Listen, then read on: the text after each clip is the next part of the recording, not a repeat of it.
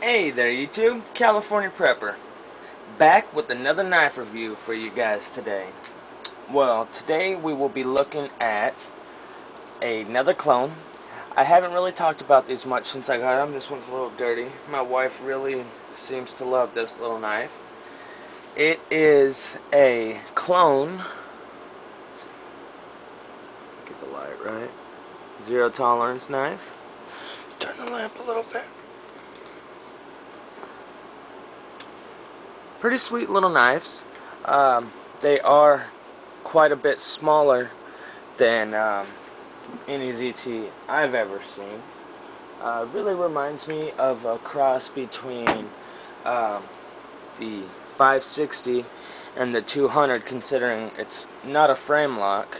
Has more of a 560 pattern, but it's not a frame lock, and it's nowhere near the size of the 560, but it just seems to be a smaller wannabe look-alike. It's a liner lock, so that's why it reminds me a little bit of the 0200, and it sort of has the same semi-pattern, more towards the 560 if you ask me. But for the price, you know, these are, I mean, don't get me wrong, these are nowhere near zero tolerance quality. Nothing even compared to these ZTs. Just because they have that little ZT stamp there doesn't mean anything. These things are nowhere even in the same ballpark. But they do look pretty cool. They're a manual little knife. This one flicks out a little bit better than mine. This one here is my wife. She loves this little knife. What's cool about it is it does have dual thumb studs, and since mine doesn't deploy as well as hers, I like to just use the thumb studs and it just flicks right out, no problem. Great little knife. Let's see if I have some paper anywhere in arm's reach. Of course. Now let's see. Here we go. I mean, these things are sharp. Man, I hate lined paper. They're pretty sharp. They're decent. The steel that they say, they claim anyways, is 5CR13 MOV. I don't know why you would lie about that. I don't know how great that steel is or not. I'll have to check on my phone app. If you guys haven't checked out that phone app that Cutlery Lover suggested, it's pretty cool. It, you know, tells you all the different steels, the components, and what they're comparable to and whatnot. Pretty cool app for your smartphone. But these are some pretty cool little knives. They do have tip up, tip down, pocket clip. Not right and left hand carriage, sorry guys, but I mean, for the price point, I think I got these for 12 bucks each. Like I said, I was expecting them to be a little bit bigger, so when I pulled them out I was like, what's this? But hey, for 12 bucks you can't beat that.